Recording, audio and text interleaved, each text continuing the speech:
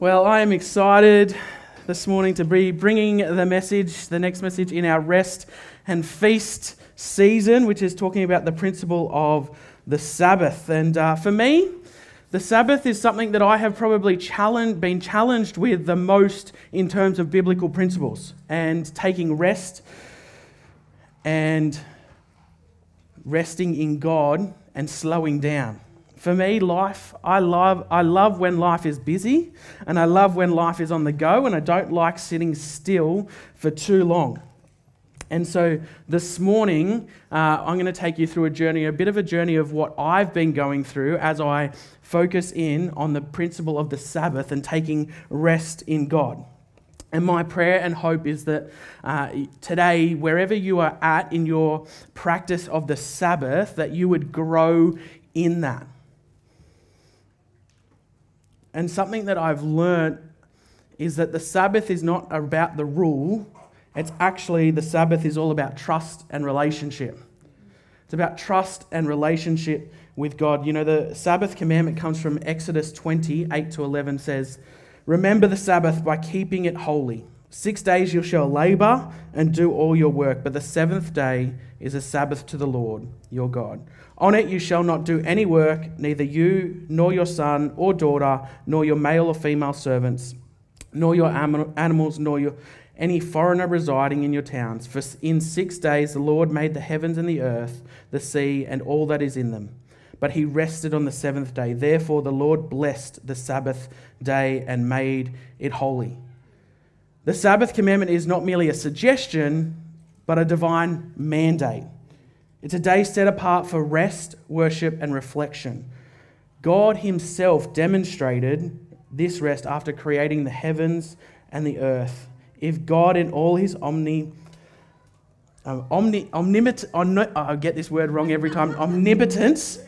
yep, there we go. The reason I left it in there and didn't swap it out for a different word is because it is a significant word, so go and look it up in the dictionary if you're unsure about what it means. But God took a day of rest. If he took a day of rest in all his greatness, how much more do we in human frailty need this day of rest? You know, the principle of the Sabbath is, when I've been looking at this and thinking about this, is actually closely linked in thought processes in your mind and in your brain to the principle of the tithing.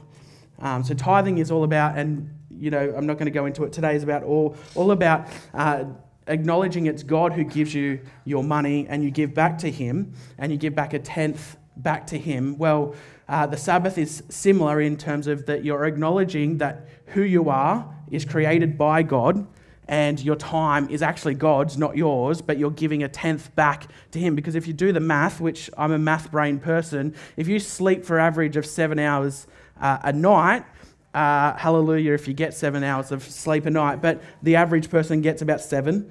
If you take 7 hours out of a day, you get 17 hours, which is actually a tenth of your week.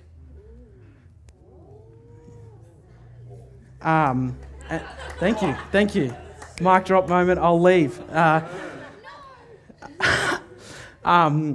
So when we honour God in the Sabbath, it is a similar principle. We're giving a tenth of our time back to God.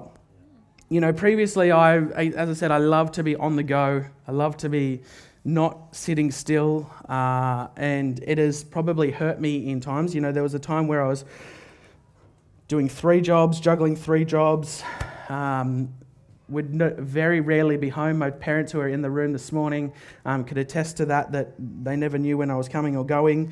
I used to Uber drive just to make some extra coin, and I used to actually have a shirt that said "Sleep when you're dead," because that was a little bit of my mandate. However, that is not a healthy habit. Just to put that out there, it is not a healthy habit to be on the go 24/7, to not rest in God, to take some time to rest in his presence. I've been to a point where I was pretty much in burnout because I was running on the go so hard. Now, however busy I was, and this is something I want to encourage us this morning with, however busy my priority was always to be in church on a Sunday, to be serving in church on a Sunday. And I want to encourage you to put that first. Let that be your first step of observing the Sabbath. Let that be your first step of going, I'm going to honor God with my time by being in church for a few hours on a Sunday morning. Honor God with your time. You know, I can tell you that it is a great blessing not only to the other people around you that you interact with, but it's a blessing to you when you're in a group of people in community in one accord with Christ. You know, church also, I'm going to say this, I love this saying, church is a participation sport, not a spectator sport. Let me say it again, church is a participation sport, not a spectator sport. Be in church and serving as part of your Sabbath. Start there. Be in church, serving. When you serve, I don't have a degree in psychology, but I have a 10% understanding. But when you actually serve in church and you do that together, there's something in the brain, the chemicals in the brain actually have an endorphin hit, which is good for your body, which actually releases rest. It releases rest into you. It releases joy and rest in you when you serve with one another.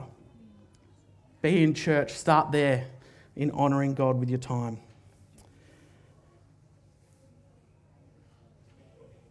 It's all about relationship and trust. You know, the Sabbath is such an important thing, and I want to encourage you to go on this journey, thinking in time and spending time with God about where you're at in your Sabbath journey.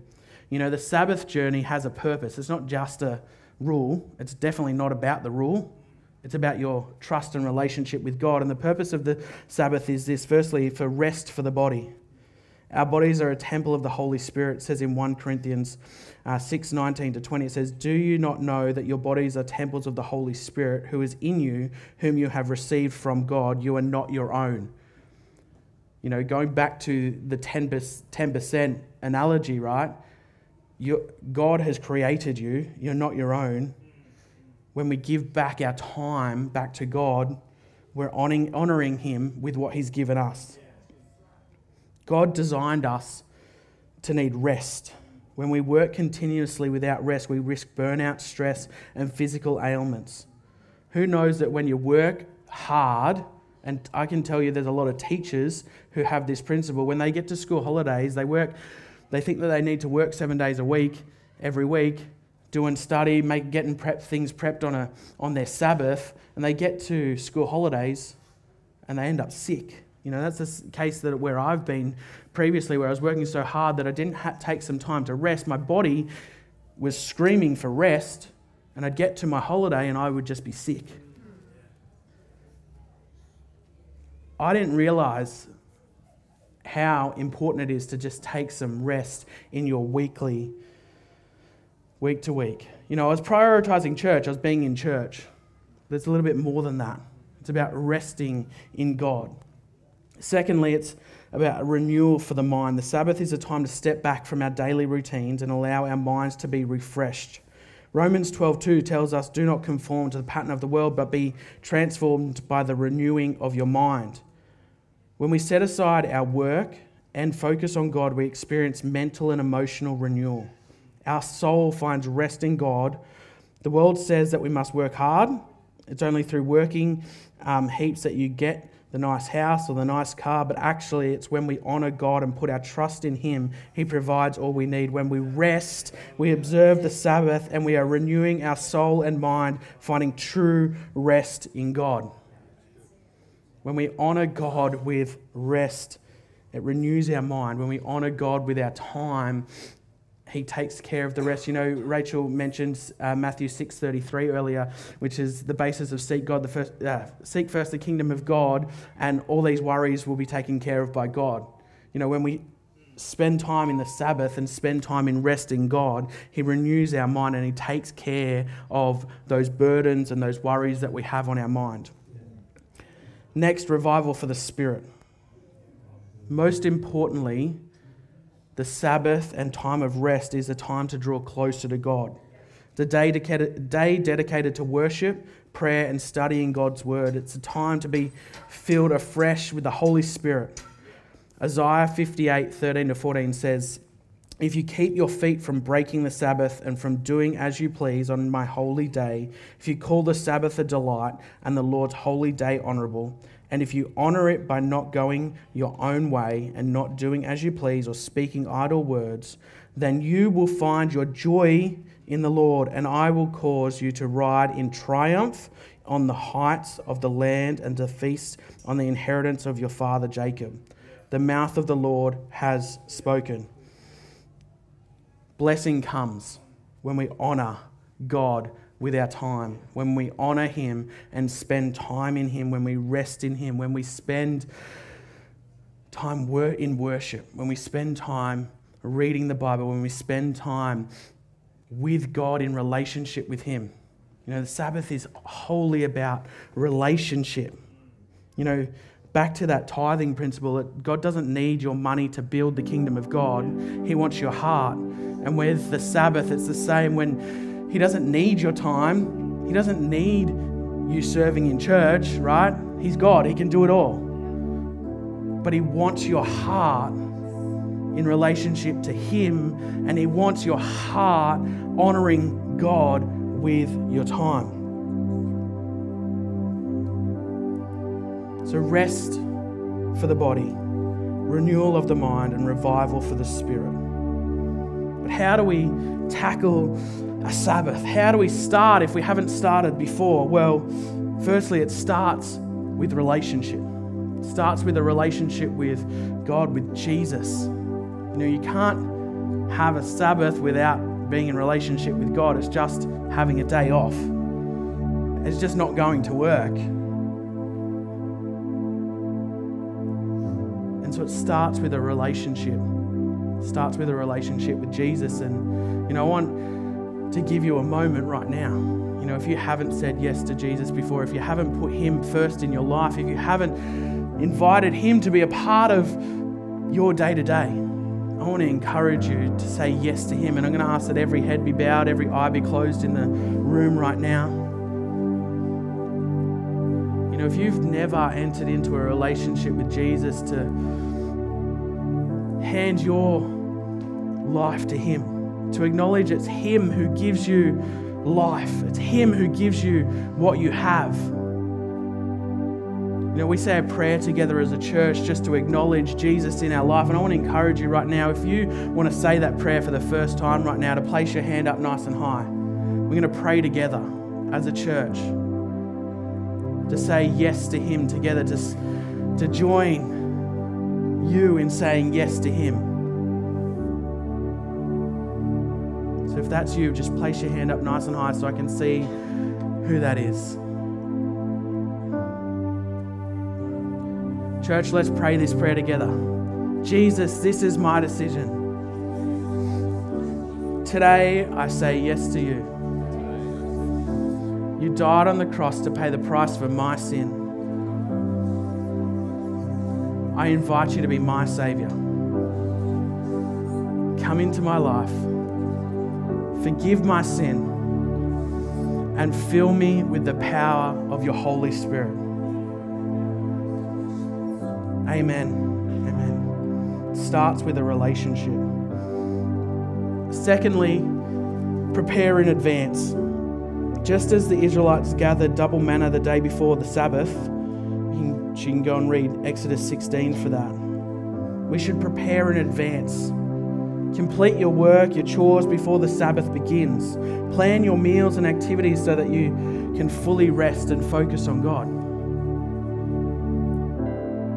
Prepare to have a Sabbath. You know, when you actually prepare to have a Sabbath, you're going to, even just in the preparing, you're going to see blessing. Something happens in your brain when you start to prepare for something, right? You get excited. You get hopeful, you know, when we have a Sabbath, hopeful that for God to move in that Sabbath.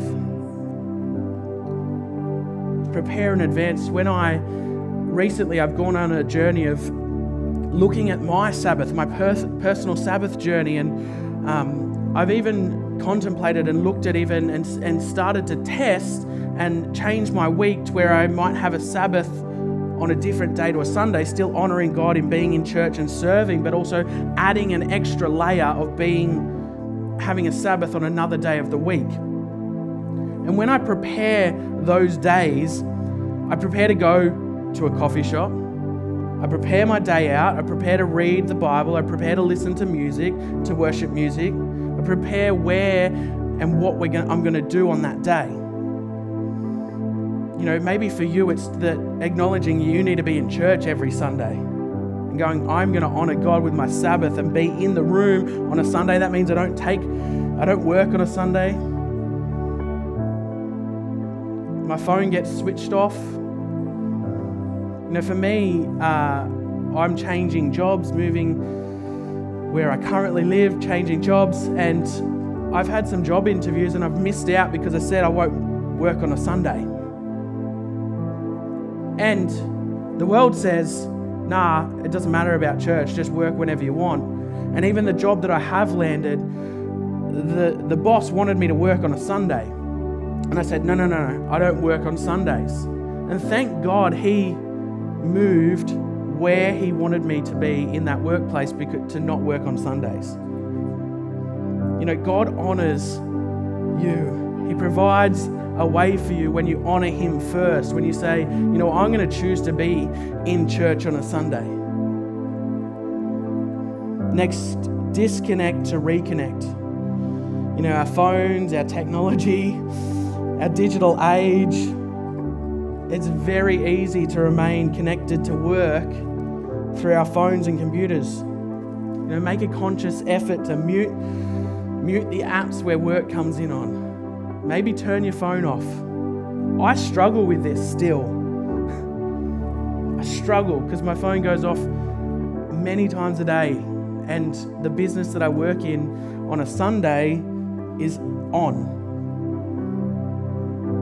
But disconnect to reconnect with God. Turn off your work emails and anything that comes that's going to distract you from connecting with God. Next, engage in worship. You know, listen to worship. Worship music. Be in the room in a service for worship. Maybe participate in prayer meetings, praying with one another, maybe being in a life group. Spend time in personal devotions. Spend time with God, praying to God. Sing praises, read the Bible, meditate on God's promises for you. You know, make worship of God the center of your Sabbath. Next, rest and reflect. Take time to rest physically. One of the reasons that I decided to kind of look at my Sabbath being slightly different in the last season, being on a different day of the week, was this thing, rest. And because I was like, I want to have a restful time and of a restful morning and start my day in rest, sleeping, if you want to call it that. And that's one of the big reasons that I was like, I'm going to have a sleep in on this day because I'm going to rest, let my body to recoup, but also then reflect. You know, use that restful time to reflect, whether it's taking a nap, going for a walk in nature, simply sitting quietly in prayer. You know, for me, it's sitting at the coffee shop with my Bible app open, reading God's word, reflecting on God's goodness and faithfulness for the week that's been, the week that's to come. Next, feast with family and friends. You know, the Sabbath is about a time of community as well. You know, Sunday is an amazing time to make your Sabbath if you haven't already, because you're already in community when you come to church. Maybe you want to create a habit of going out for lunch after church. Maybe you want to create a habit of inviting someone around for a meal. Make sure you do the prep work the day before, put the slow cooker on the night before. I think that's how you cook. But feast with family, with friends, feast together, feasting on God's goodness, God's gratefulness, God's impact in your life. And finally, make room for the Holy Spirit to speak to you. Observing the Sabbath strengthens our relationship with God, renews our spirits, empowers us to face the challenges of the coming week. It's a time to lay down our burdens, renew our minds, and revive our spirits. Let's embrace the Sabbath as a holy day, a day of rest, renewal, and revival. Allow God to speak to you. Allow the Holy Spirit to move in your Sabbath. And I want us to practice that right now. I've asked the team to sing Make Room one more time, and I want to ask you to stand to your feet as we spend some time resting in God, resting in worship in God, honouring that principle of honouring our time to God. The team are going to sing Make Room, and I want to encourage you to make room for God to speak to you this morning, for God's Holy Spirit to rest on you. And if you would like prayer for anything, Jesus upset the apple cart by healing people on the Sabbath. God's about doing miracles on the Sabbath. If you need a miracle this morning, if you just want a touch from God this morning, you want someone to stand and pray with you this morning, I want to encourage you to come out the front. Maybe you want to just reconnect with God this morning. I want you to come out the front and just allow His Holy Spirit to rest on you this morning. This is my surrender. Here is where I lay it down. Every lie and every doubt. This is my surrender. This is my surrender. Here is where I lay it down. Every burden, every crown. This is my surrender. This is my surrender. Here is where I lay it down. Every lie and every doubt. This is my surrender. This is mine. I will make room for you to do whatever you want to do whatever you want to. And I will make room for you to do whatever you want to do whatever you want to.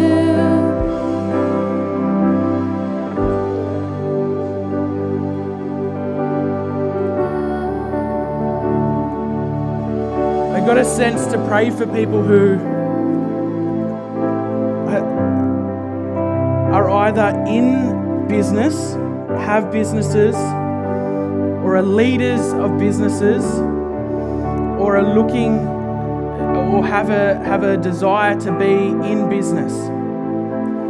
The world says when you're a business owner or you're a leader of business, the world says that you're always on. The world says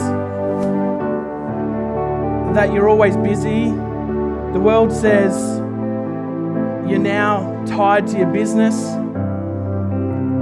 But I get a sense to just pray for people for blessing and favour in business ventures, in business dealings, for God to honour people when they honour their time, honour God with their time. He honours your business, your venture. So if you are in business, whether you run business, whether you have your own business, whether you're leading businesses, I want to encourage you to come down the front because I really feel to pray for you this morning as the team continue to sing.